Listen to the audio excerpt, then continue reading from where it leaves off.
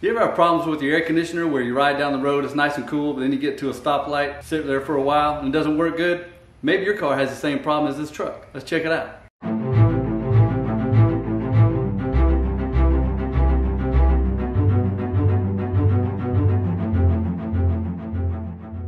So what we have is a 2003 Dodge Ram 3500 with a 5.7 liter Hemi engine. The problem is, going down the road, he has air conditioning just fine, but when you stop, especially when it idles for a while, the air conditioning does not cool as good and actually blows out hot air. Let me show you what we did to troubleshoot it. All right, so we're coming at this halfway through the repair. We already know what's wrong with it. A lot of stuff missing right here. What you want to do, you want to crank the car, turn on the AC, see if it's working. His compressor worked just fine. It was kicking in, but then once it got up to pressure, it was kicking on and off really fast, back and forth. So I looked over here, this is his air conditioning condenser. The fan mounts right behind it, which is on the ground right there because we put a new motor on it. The motor was not turning on. What it is, the motor sucks air through the condenser, cools it down, and allows your air conditioner to work properly. When the fan's not working, when you get to a stop, there's no air coming through this, it gets too hot, the high pressure switch turns on, which turns the compressor back off, and then it blows hot air inside the cab. Another thing you want to check is your relays. All the Dodges are different according to what type of truck it is, trim levels, but just look it up. Have your fuse cover. Right on the inside of the fuse cover, it tells you what every fuse and relay is, which is this one. Same exact relay for the parking lights. So we turned those parking lights on, realized they worked, took those two relays, swapped them, put them in place, started the truck back up. Fan did not operate. So we knew the relay was good. Wiring, we gotta check it. Unplug the fan, put a voltmeter onto the wires coming out from the fuse box and the relay box. Start it up again, had voltage just like it's supposed to. So then we realized, yeah, it's gotta be the fan. It's gotta be the motor. We'll then check it out again. We took two wires, jumped it straight off the battery to the motor. Motor still did not turn. So we thought it was the motor, and it is. So one thing I recommend is go ahead and take everything apart, if you can do that. If you got another ride to go to the store with, take this motor off, take it to the auto parts store to make sure you get the right part.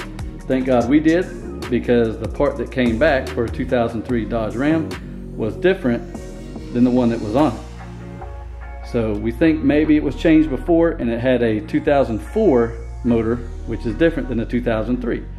So the lady took it back to the back, came back out with a 2004, and it fits. So what you're gonna have to do is take the shroud off from the back of the condenser, take the fan off, you have that nut right there. It'll reveal 3 bolts that hold the motor in. Take it out, put your new one in, make sure the wiring harness and everything fits. Good to go. So now we'll put it all back together. All right, so we have everything out of the way. Your relay box, you're gonna wanna move it out of the way. Disconnect battery cable. That leaves this whole open area to be able to get the new one back in.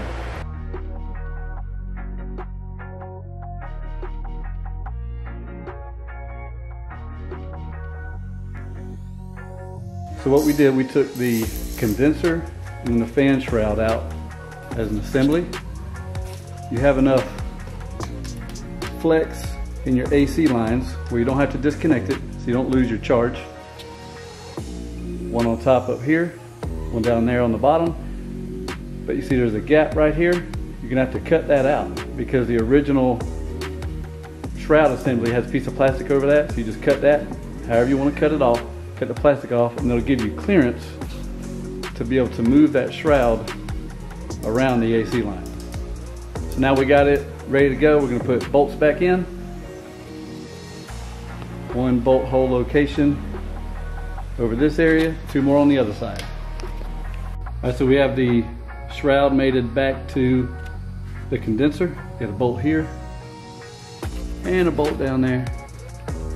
Not too bad, but not the easiest thing in the world. Show you one on the other side. We think this job has been done previously. It only has one bolt on this side, but it worked all these years. So maybe it'll keep working years more. Now we gotta try to slide the whole condenser, fan assembly all back into the spot.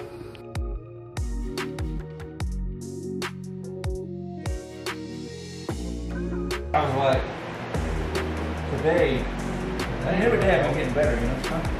Move that long, do a little bit. Nah, I ain't gonna get it. Oh, I got one long and one short.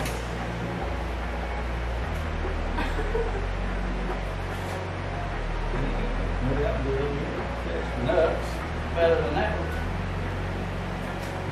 Well, I don't know. What'd you do with the bolt, Crab? But anyway, every day I've been getting better, but today I felt like the best.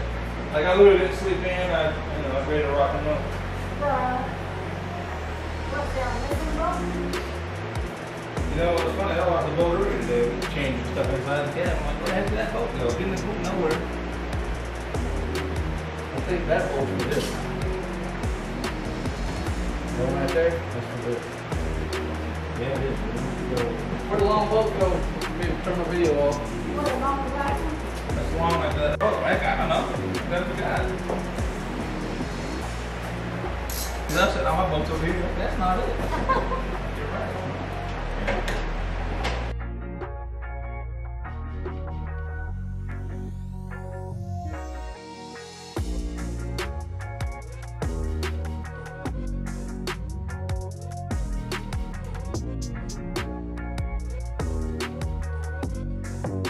Once you get the fan put together and the shroud together, then you got these mount bolts go into the frame, one there.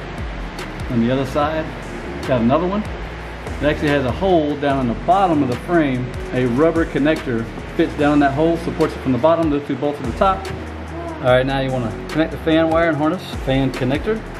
All right, so now the moment of truth, we're going to crank it up, see if this fan turns, and see if it cools down as AC.